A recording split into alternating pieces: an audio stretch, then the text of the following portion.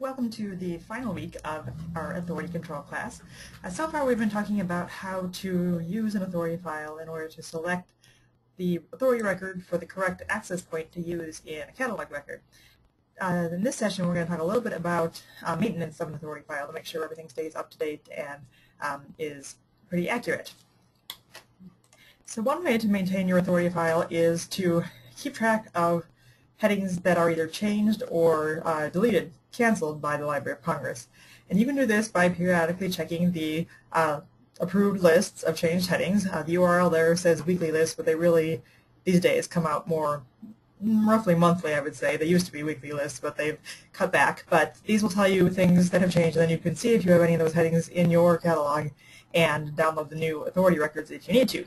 For example, recently the Library of Congress has changed all of their headings referring to insurance from inverted headings, so insurance, automobile, they've changed it to direct headings like automobile insurance. So as those changes came through, I would note them and see which ones we had in our catalog and download new authority records for those changed headings. Other than keeping up with changed headings, another thing you might want to do in order to clean up your authority file would be the deletion of authority records that are no longer used in any of the catalog records.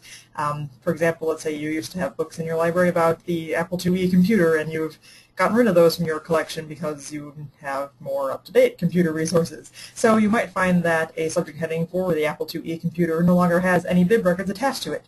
And so if your system has a way to run a report on this and find out which authority records are unattached, if you have the time, that could be another way to clean up your authority file.